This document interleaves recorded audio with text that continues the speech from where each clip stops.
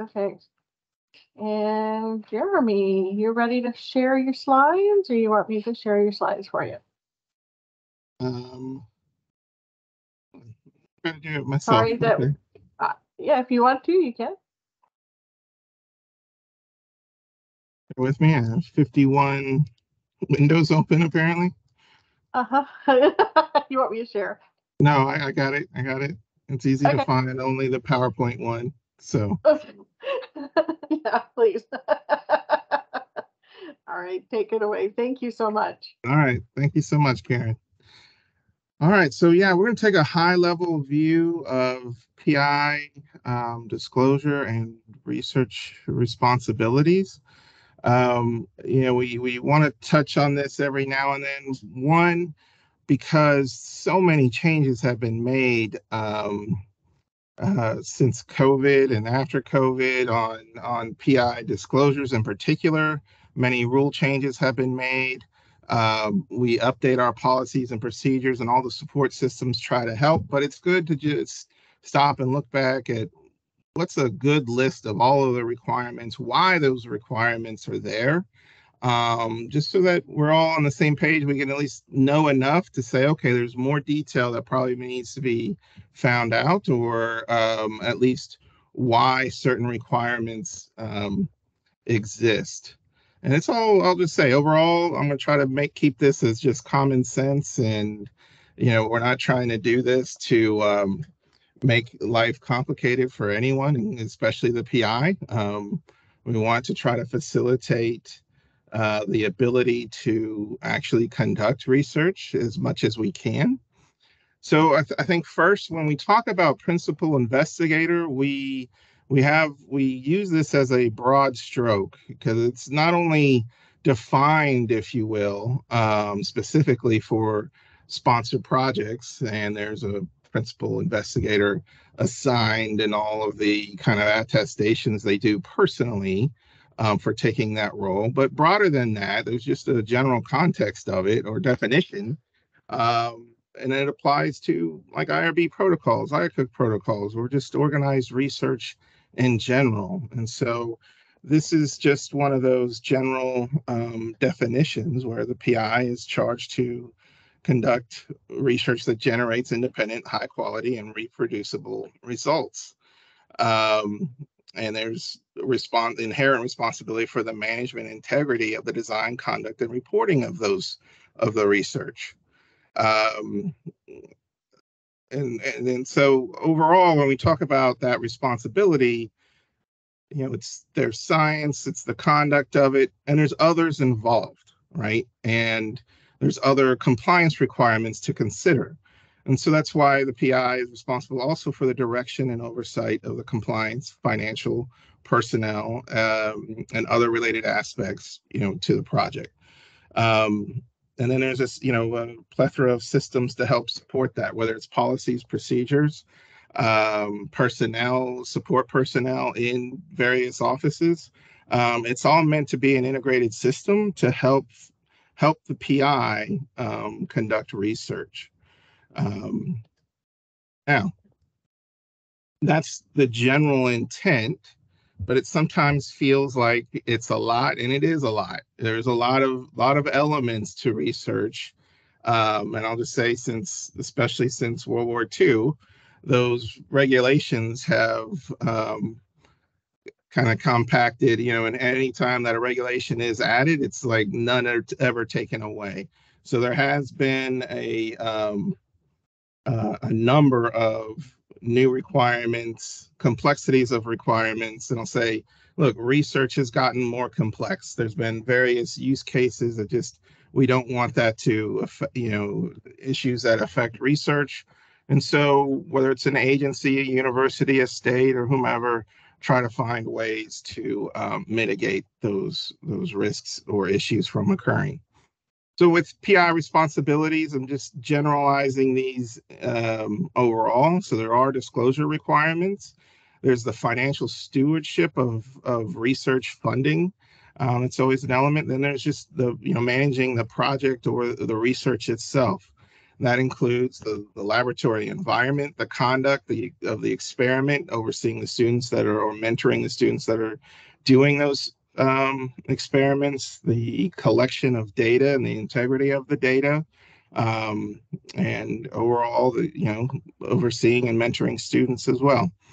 And there's other regulatory requirements that come into play that are either federal or state, by the university.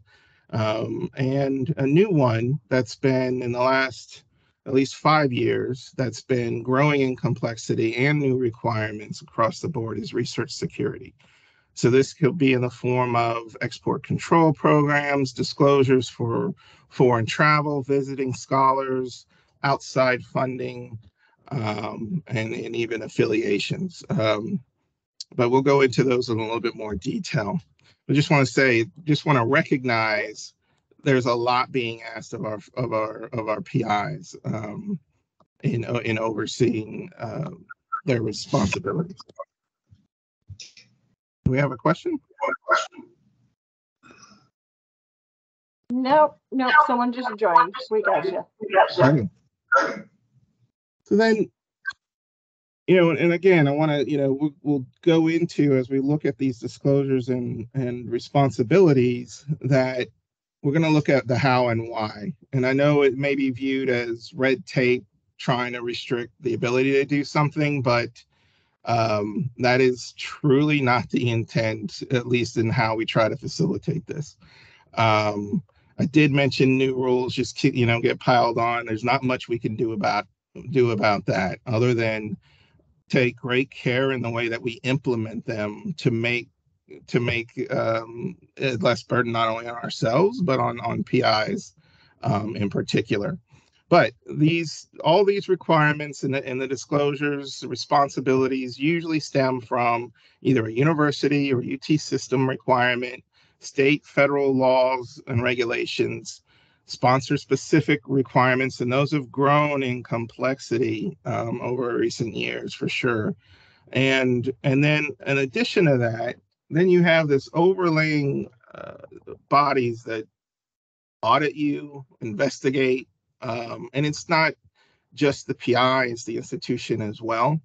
And the oversight has grown in complexity and in the depths of their reviews. But I'll go into that in a little bit when we get into these nitty-gritties. And so, again, still framing the system or the model that we want to have here is that we're in this together. We're not trying to make it hard. If anything, we try to pride ourselves in that we're making it easier. And when we say we're in this together, there's a plethora of systems and support that try to help manage or mitigate those burdens that are forced or required of us to conduct research. As I mentioned, all the different laws and regulations and sponsor requirements to assist the PI in the process. But ultimately, when we talk about the front line, it's the PI and the students and the actual conduct of the research. We're not in the lab, right? So this is, meant to just say we're supporting each other, and these are the reasons why these different systems take shape. So when we talk about research administration, I'm talking about pre-award, post-award, and grants and contracts. I hope those are self-explanatory functions.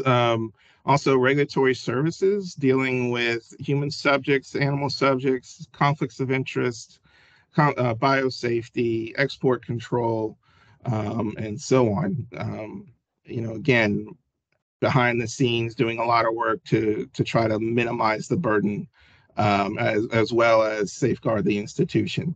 UT Share is, although there's definitely trials with the system, and we've had a lot of growing pains and adapting to that system. It is what it is. Numerous people put investments into that, and it's meant to help provide the insight into the financials for our projects. And we have to collectively, know how to use the system and how to um, use it to our benefit in fulfilling our responsibilities. Where we can make it better, we try to do that. What's within our control. Accounting and business services. There's a lot of functions in there with travel, for research travel, or for generating invoices and the financial reports. I mean, there's a whole system of people and processes to support that. Procurement and following the federal procurement requirements for projects. There's a lot of nuance that they're trained in and understand, and we have different processes and understandings of those requirements, and again meant to help guide faculty and departments in the procurement process. Departmental support, departmental administrative support, our upper administration, OIT, and helping to make sure data where it is, and assisting faculty in setting up different frameworks for data and data security. And then last, and I want to emphasize this, is that collectively, we'll take this all together, all the slides so far presented, our focus is on balance. We have a responsibility as an institution, as an organization, and all these support systems to follow these rules and requirements, to minimize burden, minimize costs, create flexibility where we can, and so forth. And I'll just say, in my experience, compared to other institutions, we focus on efficiency. When I say efficiency, I mean, for example, what is the actual policy requirement or regulation? We will meet that and comply.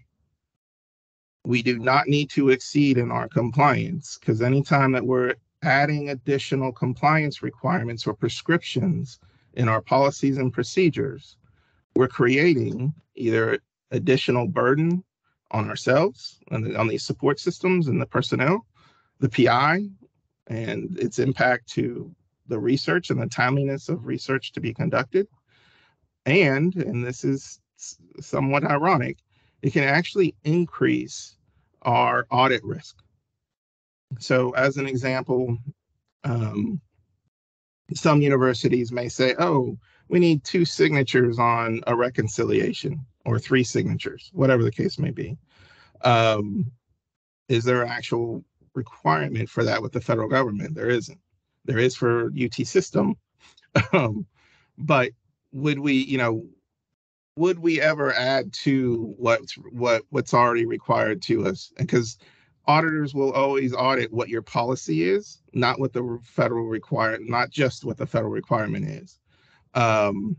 And so by doing so, we may be creating additional audit risk as well as burden. So that's why I just want to say, when we look at implementing the requirements, we take great care and pride in trying to do them the most least burdensome and flexible way possible. All right. Disclosures. So, and this is different from responsibilities. I want to just set this clearly, that there are certain disclosure requirements that we have as an institution and for the conduct of research. So conflict of commitment and conflict of interest. So we have our outside, employment conflict of commitment policy. And that applies broadly, though, not just to researchers. It applies to all universities. All university employees. But in that, there's a requirement to disclose outside employment that may be, for a PI, right? Any outside equity interest, especially when it's not publicly traded. So this may be, let's say, a faculty member or a PI has interest in a startup company. Well, that wouldn't, it's not publicly traded, so it's just shares, or maybe even having a scientific or some unpaid role even, but there's still equity interest in it. And if we're doing business with that startup, there's a potential conflict of interest with it. So that's why, having equity interest being disclosed is one safeguard, if you will, to help identify potential conflicts of interest. New ones that have come up recently are foreign affiliations or talent programs. So this has been particularly around the actions of the Chinese government in trying to safeguard either the duplication of research here in the U.S. or in the theft of intellectual property. So when I talk about a foreign affiliation, just give an example. We may have a faculty member that visits and gives lectures at a Chinese university. Well, in that process, the Chinese university may say, well, I'm going to make you in this honorary title and give you this affiliation with our university. And we'll just pay you a small stipend to do that, or to give you that name recognition.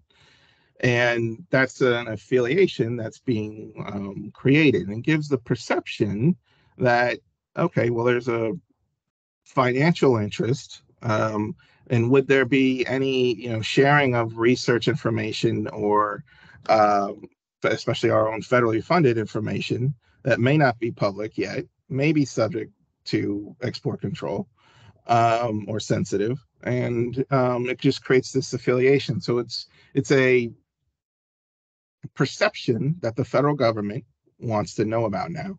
And so there's a lot of disclosure requirements now for like current and pending other support, or elsewhere where foreign affiliations need to be disclosed. And then some have requirements for talent programs, as they're called. And this has been the various examples in the last 5 years where the Chinese government may have paid U.S. faculty to set up a whole lab in China, hire students, and duplicate some of the research that they're doing in the U.S. and paying them for it. And there's a whole talent program where they actively recruited faculty to do that. So now these programs are either prohibited. In other words, we can't give federal funding to those that accept these, or that they need to at least be disclosed. So those were some new ones. And we've updated our conflict of a commitment policy to address those new federal disclosure requirements, but also just as, hey, good business as an employer, we should know about these affiliations and who else is paying for, maybe some of the same work that the state is already paying for, or the federal government is already paying for. And then there's conflict of interest involving research. So, everything I was talking about before, we're just talking about, hey, these could be a conflict of commitment to the employment or the work activities assigned to individuals on our campus, or conflict of interest. But when we talk about involving research, here we're talking about PIs that are responsible for the design, conduct of research. And is there a disclosure that may create a perceived or real or significant financial conflict of interest for research that may have, affect the objectivity of research, of a faculty member's research? So as an example, if we have a sponsor that funds a faculty member's startup, the startup then pays the university faculty member as a researcher to conduct research, and they're mentoring students. Would the data generated that may be of benefit to that faculty member's company, would there be a perceived conflict of interest, involving research, right? In a lot of cases, disclosure is like the number one shield, if you will. So I use this cartoon here, showing a medical doctor that sometimes have personal conflicts of interest in the drugs that they prescribe. Is it better as a patient to just know that exists? And it's up to you to do with that information as you see fit, to accept it or find another alternative. So when we talk about conflicts of interest, there's disclosure, there's a review committee, and we try to manage those potential conflicts of interest where we can. And sometimes, we have to follow various disclosure requirements. So some federal agencies may require the disclosure that there is a potential conflict of interest and that it's managed. Some may want details of what the nature of that conflict is, or if a faculty member is publishing or presenting research, if there is a potential conflict, that there may be disclosure. And you're seeing more of that in certain research presentations. But sometimes it does depend on the publisher's rules and so forth. But nonetheless, that's why those disclosures are in place, that the university is aware of them and that they can be managed, and then also to help ensure compliance with publisher or sponsor requirements. Another area that's actually a requirement with the federal government is if the federal government funds you and you create an invention, you need to disclose it because they have rights to it. Now, this is an area that we can probably do some additional training on. Hey, when is the invention real and needs disclosure? We have a whole office that focuses on that disclosure process and provides guidance.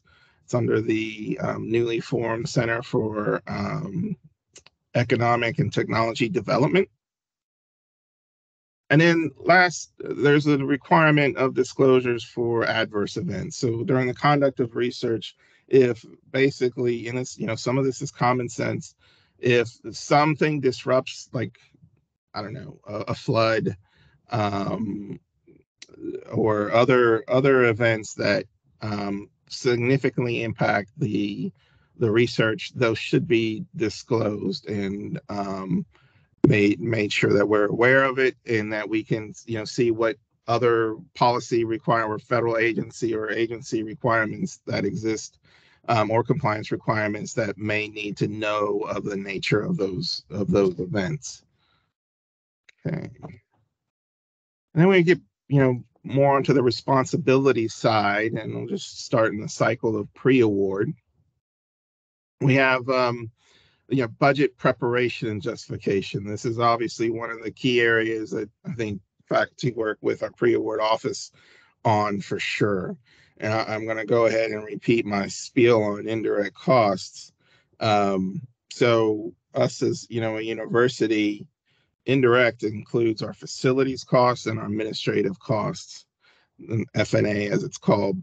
To pay for the building, the lights, custodial, all that.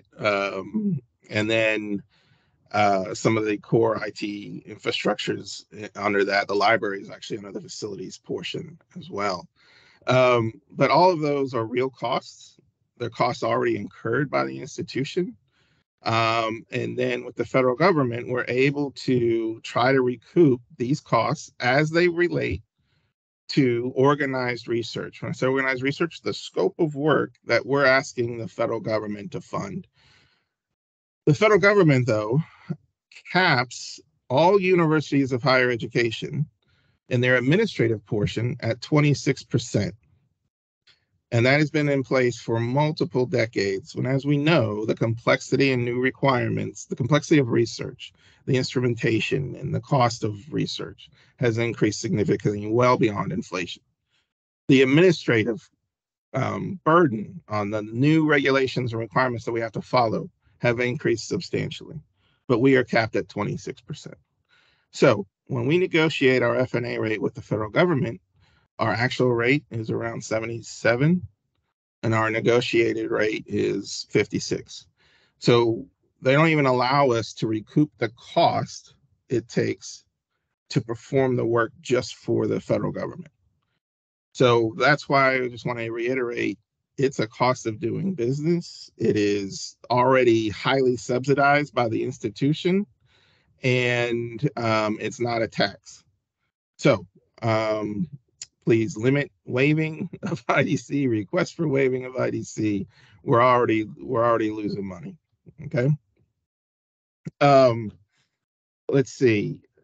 So there is this responsibility of making sure faculty or PIs are aware that, hey, that's part of the cost just as much as paying a student, and making sure that those are properly budgeted, they're properly communicated, and they're properly understood.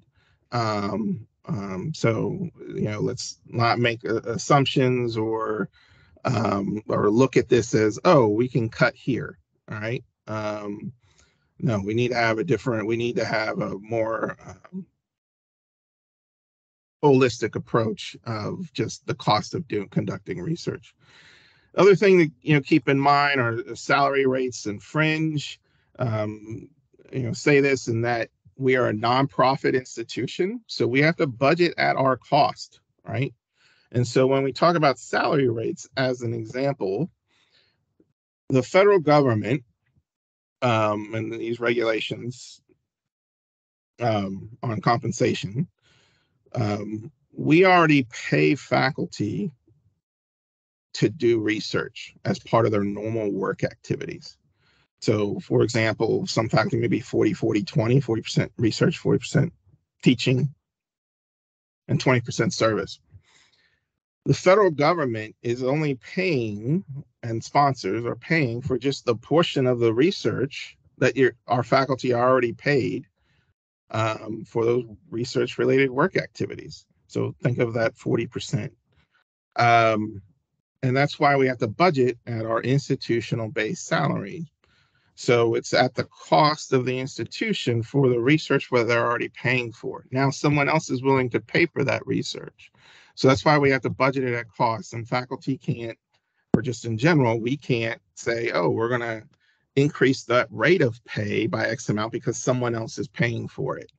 That's why it's not allowed. Or to say, oh, this is in addition to what I'm already paid. Like I should be paid a supplement for conducting sponsored research. No, it's what you're already paid to do. So that's why it's set up that way. That's why we have to set it up as cost. And same thing for fringe. So that's the reason for why it's there. Cost sharing. Now this is an area where we need to think of it as there's mandatory cost sharing, meaning a sponsor says to submit this proposal and be eligible, we have to commit some amount of cost sharing, let's say 1-to-1.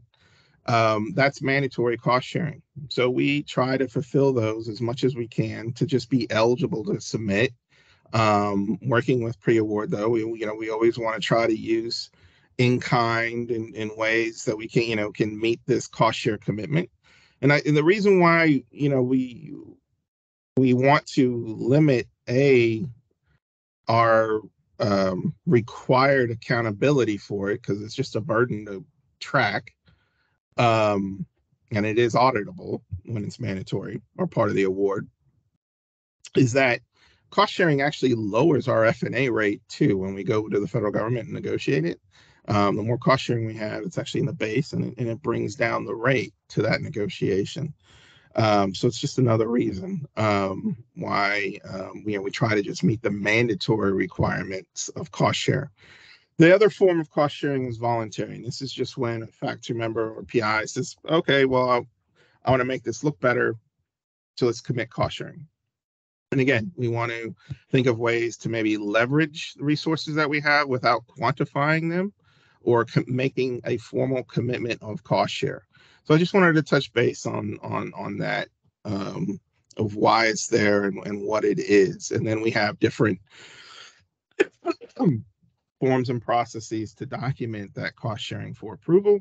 But overall, the PI still has that responsibility to make sure that A, the cost sharing is met financially, and B, whatever those cost sharing costs or programs are, that they actually benefit the project, just like an appropriate direct cost to the project itself. That's part of that responsibility. And then I already mentioned just budgeting for costs and just keeping that in mind. We're not here to inflate the cost of conducting research, and that could be supplies or everything else. Just there should be a basis for supporting that cost estimate. Okay. Another thing that's come up sometimes is equipment renovations or program sustainability. So um, I'll start with space or the need for renovations. So if a faculty member PI is submitting a project and either assumes or thinks, oh, I need new space or new space will be available to me. No, no, no. It's the PI only has responsibility to commit the space they already have, the lab they already have. And so there needs to be prior approval, and this is part of the blue sheet to help identify if there are additional renovations or new space that needs prior approval before we as an institution commit to it. And our deans, want to be specifically called out as a specific ask. So again, that just makes common sense that PIs would know that, and their chairs would know that they can't commit space they don't actually have authority over, and need approval to do that in advance. Same thing with sometimes specialized equipment that may require renovation, and so forth. Or sometimes, let's say it's a program and a large program that the federal government props up funds, but then in the proposal, we talk about sustaining it after the project ends. So even though it's not a form of cost sharing, there's a commitment being made that will continue to support and pay for that program after the project ends. That should have explicit and understanding of, well, who's going to pay for that and how is it going to be paid after the sponsor is no longer paying for it. So keep it in mind. Again, more of a common sense responsibility, but we should coordinate those things in advance. And the other is just if there's the anticipation or the planning to use human or animal subjects, or hazardous material or recombinant DNA, that it's best to formulate those, make sure that they are indeed meeting the requirements of human and animal subject research at the time of proposal. And lastly, we try to encapsulate a lot of all of this content and material in our blue sheet, as it were, the proposal routing form. And it's intended to be a summary of what are the commitments and approvals for this proposal that the PI is responsible for not only submitting, but eventually conducting if it's awarded. And, getting that, one, just please do this all well in advance before the proposal deadline, for all the obvious reasons of helping us all fulfill these responsibilities, right? Getting chair and dean approval of that routing form and the summary for it. And let's, help us help you in meeting those deadlines well in advance and getting better preparation for them. Help avoid problems from being created in the first place, right? Okay, so more pre-award responsibilities. I'm talking about, and this is an area where, along with the foreign influence in particular, many federal agencies, DOD, NIH, NSF, Department of Energy, have all updated their requirements for current, pending, and other support. The intention of this, it's a specific form in for federal agencies. The intention is, one, identify if the faculty member has enough time or availability to conduct the work that they're proposing. And, so they would look at, okay, well, what are all the other obligations this faculty member has and potential time that it may take, and do they have enough time to actually conduct the work that they're proposing? So that's one reason for this form. The other, though, is for scientific or overlap. And so it's understanding, well, what are these other projects and how are and making sure that they are different. They may be similar, maybe extensions, but they're not necessarily duplicating what they're already being paid to do by someone else. So that's the primary purpose of those forms. They have they have garnered a significant amount of attention, though, for the issues of surrounding foreign influence because, and I'll just put this in, you know, I don't know, generic term, in that before, when asking for that information, and again, for the reasons I just described, but it was for that specific project being submitted, right? Now they're asking for, tell us everything, not just tell us what's related to the project I'm submitting. And then we'll tell you if there's a potential conflict.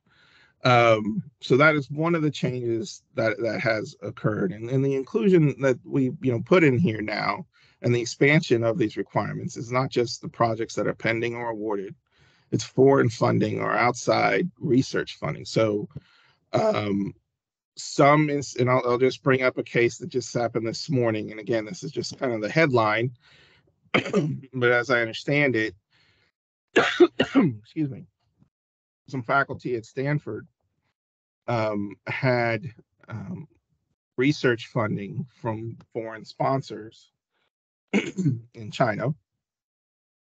China has its own NSF, as an example. And the faculty member didn't disclose that research funding in their proposals under this current and pending and other support.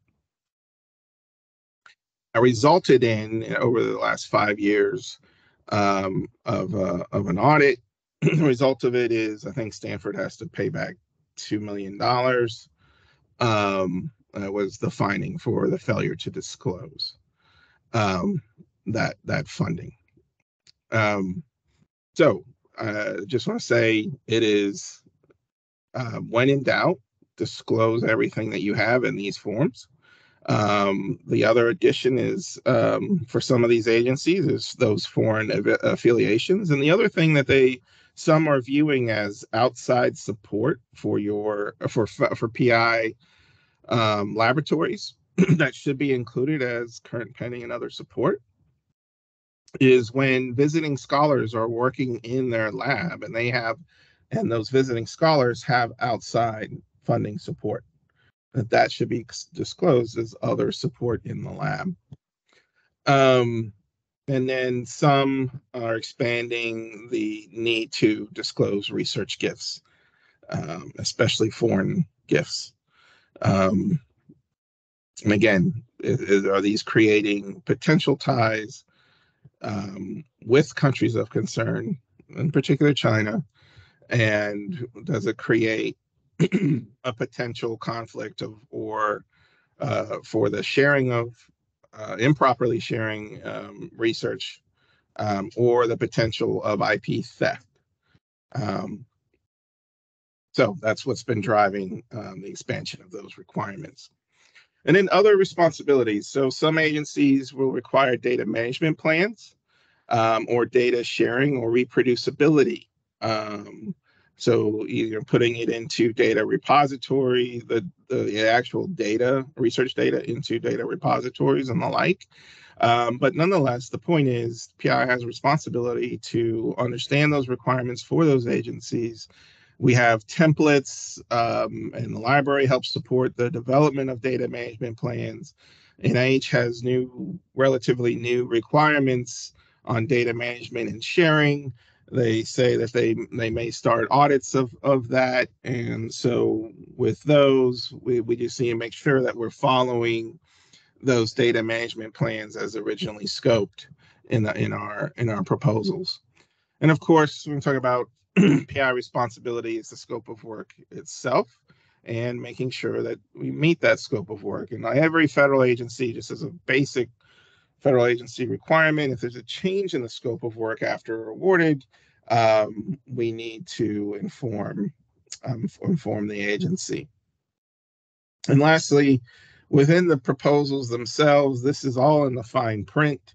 There are attestations not only for the university in the form of an authorized official, but also for the principal investigator of the attestations that they're making or the responsibilities that they are agreeing to when submitting a proposal or when it's and if it's funded.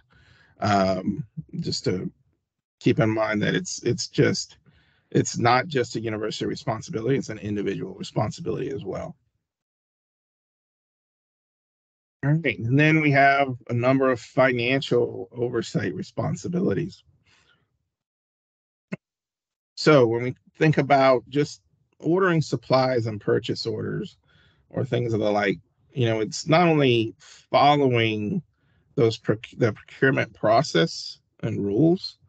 Like I said, it's not just that the university has a procurement requirement and process. Built within it is the federal requirements. I mean, it is specific for federal projects, and if and the requirements of purchase orders or for ordering supplies.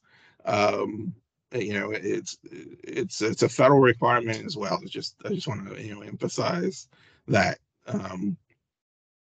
But nonetheless, it's the wherewithal, and this gets into the allowability and allocation and reasonableness. The reason why the PI is involved in this is to make sure, hey, is it appropriate to be charged to the project?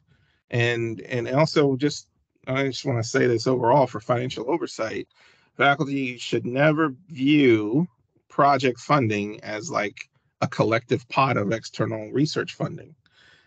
They need to be separately accounted for the scope of works that were funded. And when we talk about allocating costs, as an example, if a supply benefits more than one project, it needs to be split and not charged to just one project because one project has the funding, right? They're different sponsors in some cases, but nonetheless, those are the rules, those are requirements for allocating costs appropriate. And that's why PIs are involved in some fashion, throughout the process of the transaction for ordering or allocating those costs or approving those costs. And then also, I already mentioned following HR and compensation requirements, not only for the reasons I already previously described, and that we're already paying for research, but there's still our own HR compensation rules. So a lot of the federal government requirements are only applicable to the extent that we consistently apply them at our institution. So as an example, if HR has a limitation on how much of a raise or promotion that can be given to individuals, even though the federal government may not have that restriction, our policy to allow us to charge the federal government is going to be limited to whatever our institutional policy is. So in other words, if we're willing to cover it ourselves on our own money, then we can charge the federal government. So there's a lot of other examples where those policies are limited to the extent that we're willing to pay for them with our own money. So tuition reimbursement for students on grants is one of those, as another example. Are we willing to cover students across the board, whether project funded or not? And so that's why our policy does cover those, and that allows us to charge the federal government. Otherwise, we couldn't charge the federal government for tuition because they're not paying for students to go to school. They're paying for research to be done. So just using as another example where those exist. And then subrecipients. So understand when we have subrecipients, so we will be the prime and we're subbing to, I don't know, UT Austin $200,000 for their scope of work. With the federal government, the PI, the university, are ultimately responsible for that subrecipient's not only financial performance and program performance, but their compliance to the federal regs. In other words, if they have an audit finding, we pay for it. Then it's up to us to try to get it from our sub, right? That's the way this is actually structured. But the point being is it's emphasizing the PI's responsibility to just say, oh, I got an invoice from my collaborator and I'm paying it. Well, are they really doing the work to your satisfaction? Just if there ever is a dispute, having proper oversight of that process can help prevent problems from occurring, or at least limit risks ahead of time. But nonetheless, subrecipient monitoring, performance, their performance, the review of invoices, etc. That's why we have PI responsibility for that as well, along with a system of support in reviewing them too. But ultimately, it's PI that would know if the program performance is being met, and seeing, hey, our invoices aligned with that work. Yeah. And then approving transactions. So statement of accounts is one of those controls of being able to make sure that charges are properly allocated or on the account or on the project, or if there's things identified on there that didn't belong, that the PI and the department would be able to find those, and there's controls to help prevent that or identify them, and then to swiftly correct them. But nonetheless, that's why that process is there. It's to help give that snapshot and review it. Okay. And then there's some general just sponsored prior approval requirements. And I emphasize this in that they're prior approval. So if it's already happened, it's kind of too late, right? So one is a reduction of 25% or of the time devoted to the project. And this is just for the PI or project director. If that is anticipated, then the PI needs to ask for approval for that. And that is something that we wouldn't necessarily know, because charging a project may be an indicator of work being done, but there are plenty of times when faculty or PIs are working on research or on projects, they're just not being paid from that source. And that's okay. It's just called voluntary uncommitted cost sharing. Maybe bad business, but it's not a compliance violation. And it doesn't mean that the time devoted is lower. Okay, so this goes more into like progress reporting when recording number of person months.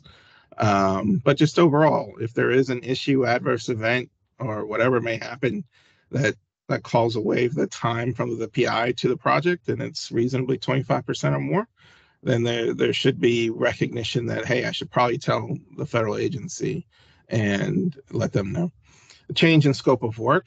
Now, this is somewhat, a lot of judgment for the PI, but nonetheless, it's the PI's responsibility to know and anticipate if there is a significant or, a scope of work change that needs prior approval.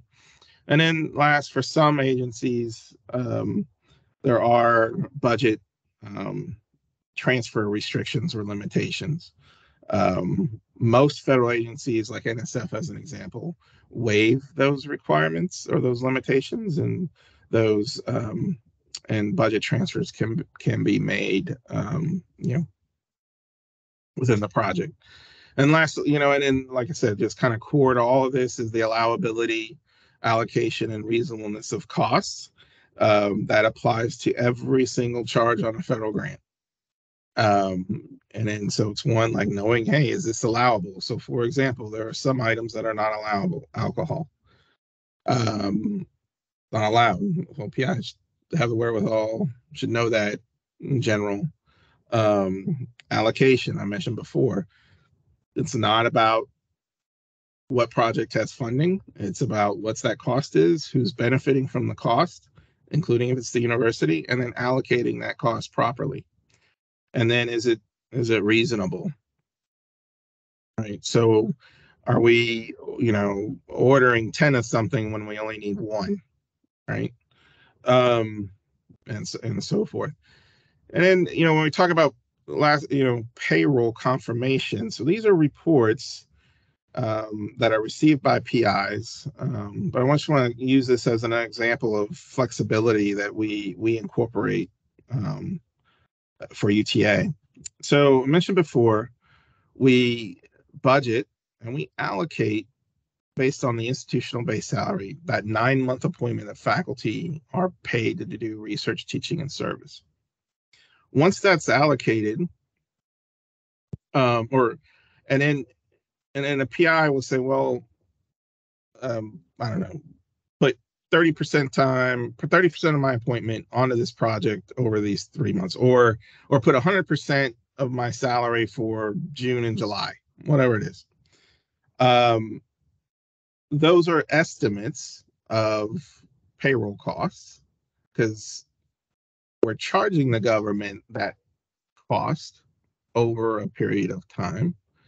And then what's required, because they're just cost estimates, because we budgeted them that way, right? Then we have to say, well, did you actually do that, right? And so that's called the after the fact review.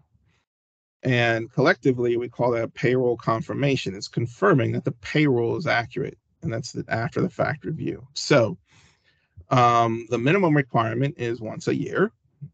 We provide monthly controls or reports to say, hey, here's how your payroll is allocated. Does it, and we also show the institutional base salary as a percent over the life of that budget period. And it's just meant to say, hey, okay, is 20% reasonable for all the work I've done in the last 6 months? Is 20% reasonable for what benefited this project? And if yes, okay, we can confirm that payroll after the fact as being accurate. But nonetheless, we do this, the minimum amount required based on this understanding that, hey, we have controls that lead up to that annual confirmation. And also allow that flexibility that you can look at the salary over a number of months, and so it averages out, right? So like 3 summer months is 25%. Is 25% reasonable over 12 months that I spent on this project? Doesn't mean I only worked on it in the summer. No, I work on it every month, right? But they allow that flexibility, and we embrace that flexibility. And then last, just having proper documentation and that it's justifiable. We deal with a lot of gray in research administration, I should say. It's not intended when we talk about the uniform guidance. The uniform guidance is actually the term for the federal rules, if you will. And it's called guidance because it's actually guidance to the federal agencies for how federal money should be spent, right? So the agencies have some flexibility in even how they implement the uniform guidance and those requirements. Some they can't alter, and that's dealing with cost principles in particular. But nonetheless, being able to justify anything that looks out of the ordinary. So for example, sometimes we get audited. Oh, we bought plants. Why would we buy plants? Well, we held this research event, and it was part of the event planning, catering, or whatever the service that provided that setup. Okay, it's like, how can we make sure that's still reasonable? And then there's actually a term, what a prudent person would do, given the circumstances at the time. But nonetheless, that's part of the PI responsibility. And again, I want to try to drive it down to some common sense situations as well. Then we talk about the conduct of research. I mentioned not only the preparation, scoping out a data management plan, but as it's happening, and making sure you can follow that. And then the other thing I want to mention here, and I should have put a line on it, is confidentiality. PI is maintaining confidentiality. So if a PI agrees to a non-disclosure agreement with a company, and the company is going to provide that confidential information to our PI to do research on it, right? the PI has an obligation to use reasonable care to make sure that that's not disclosed to someone that isn't authorized. So it's not a matter of, oh, let me just leave that marked confidential information out in a laboratory desk space that multiple lab personnel can view or see. Those, there should be security protocols, or just, again, reasonable care that that faculty or PIs would employ. We have research security plans. These are templates that can help provide some physical, electronic, or data, or oral even controls around confidential information or sensitive research. That's just, again, another support mechanism that we have, where and when applicable. But overall, it's just PIs need to have that common sense and care to just not be negligent with confidential information, whether it's a third party or covered under export control laws or sensitive research and the like. So I just mentioned research security plans. Just one thing that is going to be a new requirement in probably the next year or a year from now will be this insider threat awareness. This is part of a national security policy memorandum, where universities are going to have additional controls around trying to, just being aware of insider threats. And this just may be general personnel that try to get access to certain things that are sensitive or shouldn't. And it's the wherewithal and having an understanding and training to identify or prevent being so open with research, and so forth. Research reproducibility is another area of emphasis with the federal government, and it's, some are being more explicit in saying, oh, you have to put your research data used for publications or for your report into a repository that others can view. There's certainly a movement more so in that direction, but nonetheless, the overall point of it is the ability to reproduce results and having strong data controls, laboratory notebooks for students, and the data to support publications.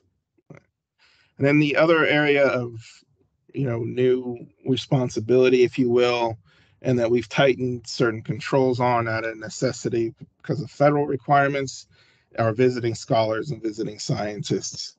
One of the things in the last 5 years, foreign influence was, again, mostly by the government of China, placing students for free, free to our faculty in research labs where they know those labs are conducting sensitive or controlled research, and gaining what they know, or participating in that, and then just either sharing it explicitly or taking it back with them. So there's a lot more controls within the institution on visiting scholars. So we have agreements now, or screening processes that we do now for visiting scholars that go through regulatory services. And another emphasis, this is more around research integrity, is NSF and NIH, and with this NESPM 33, these new requirements that will be coming in place are also new training requirements, not only for faculty in responsible conduct of research, but also in mentoring students. So that's something coming down the pipe as new responsibilities for our investigators, and we're looking at ways to document that, one, in ways that we're already doing, but where we do have to have additional requirements is, again, carefully considering what those look like and how they're managed. This is the last slide. So responsible. So continuing with the conduct of research. So the PI is responsible for the progress report and the final progress reporting. There is NSF in particular put out a new notice about penalties of sorts of and inability to spend on other projects if there are late reports. So this will be an area that we'll have to be looking at more closely. Mentioned, when we talk about subs and research collaborators, PI's responsibility again of make sure, hey, do we have all the technical reports, and did they do what they said they were going to do, and do we approve this collective body of work from our subs and ourselves to what ultimately is submitted to the federal government. It is the PI's responsibility, and it's overall the institution's responsibility for all of the subs. And again, just with the emphasis on responsible conduct of research, and some of the pressures, if you will, with obtaining tenure, ethical conduct, or good research practices are becoming more and more emphasized. And the other thing, when we talk about plagiarism or the use of AI tools, even, there's PI's responsibility, even for their progress reports and final progress reports. Sometimes they may ask students to help develop that content, right? Or develop portions of it. Ultimately, if there's plagiarism in there, it's the PI's responsibility to check that before that's submitted. So just keep that in mind. And then the making sure, hey, following your human and animal subject protocols as they are approved, and if there's a modification, needing those modifications ahead of time. And again, working with regulatory services in those changes and following those requirements. That's doing them ahead of time helps prevent a lot of problems down the future. Export control. So these are when some either we are accepting controlled technologies or technologies covered under ITAR or the EAR. Or there's technologies that may have a military use. These may require technology control plans. When we have a technology control plan, that means this material, information, etc. We describe who has access to it, where it will be stored, what are the additional security requirements to control that technology and limit access. Because if those, so as an example, we cannot, this goes back to that example. Let's say there's controlled technology and a faculty member just leaves it on the lab desk, and then a foreign national reviews that technology or that material. We just exported it to, that's called a deem export, and we just exported it to that country. Essentially, that's what the federal laws are, and we may need a license for that country to have access to that technology or review that technology. So that's why we have technology control plans. And that's the gist of it. Nonetheless, it's the PI's responsibility ultimately, to manage their lab, manage those control plans, and make sure that they're followed. I already mentioned research security plans, and then other area again of foreign influence that in part of this new NISPM 33 National Security Policy Memorandum requirements going forward is screening for our faculty going to present research or even visit countries of concern. So if a faculty member goes to China, take a clean laptop. What are you presenting? Why are you presenting it? Is it already public domain? And then even when there, what else happened? Maybe even debrief faculty when they come back. That's part where a lot of this is going. But nonetheless, it's still a PI responsibility, if you will, of understanding those requirements and why we do them. Okay, that's the end of the slideshow. And again, underneath all of these are various policies, procedures, forms, training materials, personnel to all try to help in these responsibilities and in disclosure requirements and what they're done with them. So, any questions or comments? I've answered your comments that were in the chat. Those have been answered. Thank you. Anything anyone has available, and if you're too shy to ask your question, pre-award at uta.edu, post-award at uta.edu, and of course the big OGCS at uta.edu. And Jeremy's always open. Sarah's on here and she's open. So any questions, we're here for you. Yeah. Thank you so much. Thank you so much. I appreciate it. It was really informative. It was really good. Hope it's a basis to everyone work on. But again, I just want to reiterate, we're all in it together. All do it together. This is so true, because without one of us, it all doesn't work together. So awesome. Okay. Well, if there are no questions, I'll just say happy Friday and everyone have a great weekend. It's beautiful weather outside. And don't forget the eclipse tomorrow. Oh, I have to go find some eclipse glasses now, I think. Mm-hmm.